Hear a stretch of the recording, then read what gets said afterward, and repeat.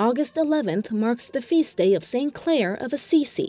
She lived back in the 13th century, but her legacy is still very much alive. She was born in Italy in the year 1193. Her birth name was Chiara of Freduccio. Her family was wealthy and wanted her to marry, but her religious vocation led her through a different route. She founded a monastic religious order, the Order of Poor Ladies, after being inspired by Francis of Assisi. In fact, she was actually one of his first followers. Inspired by his teachings, she left home at the age of 18 and became one of his pupils.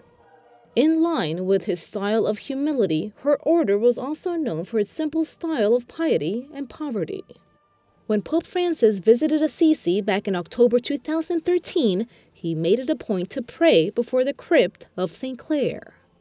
She died in 1253 and was canonized just 2 years later by Pope Alexander IV.